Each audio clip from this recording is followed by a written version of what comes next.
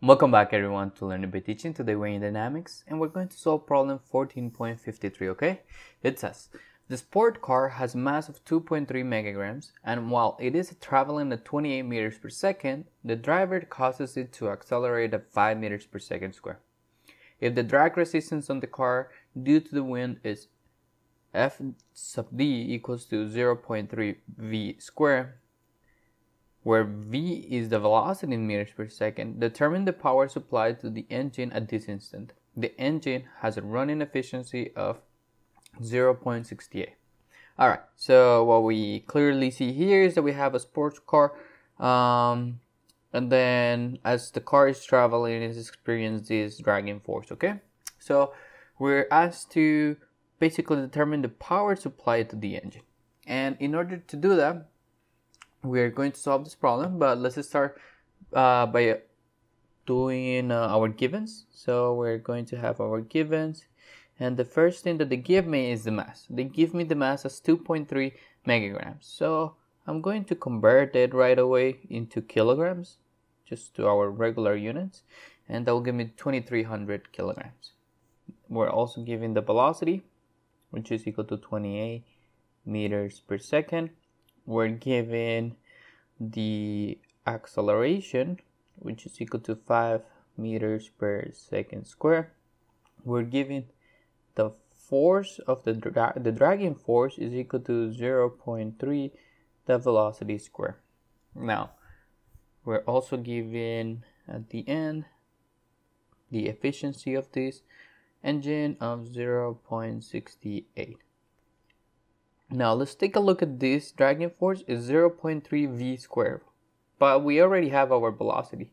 Therefore, at this moment, if we plug in, so we're going to have that dragging force is 0.3, the velocity, which is 28 squared.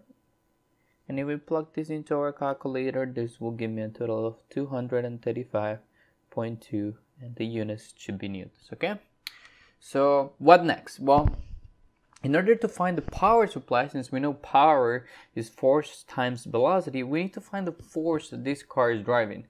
And in order to do that, we're going to do a free body diagram. So we're going to do a free body diagram of our car. So we will simplify it as a rectangular shape, just like this.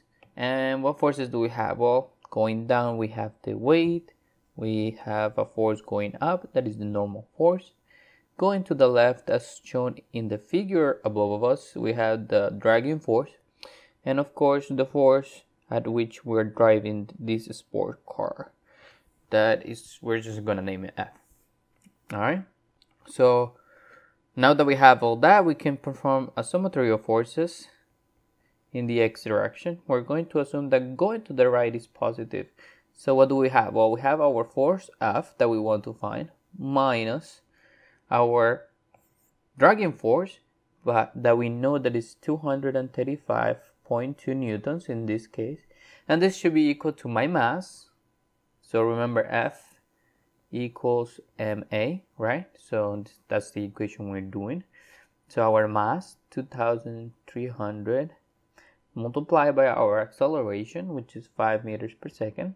And if we solve for F, this will give me basically 2300 times 5 plus 235.2, and the answer is going to be, so we're plugging that into our calculator, it's going to be 11,735 newtons. Alright, so this is the force that we're driving our car. However, we need to find the power, and in order to do that, we're going to utilize chapter 14 equations, exactly chapter 14.4, and equations 14.10 and 14.11, okay? So we can find the power that we're driving right now, so I'm going to call this one the power output. This is the power output of this car. And it's going to be our force, the one that we just calculated, so 11,735, multiplied by our velocity. I'm just basically following this equation. And our velocity was 28.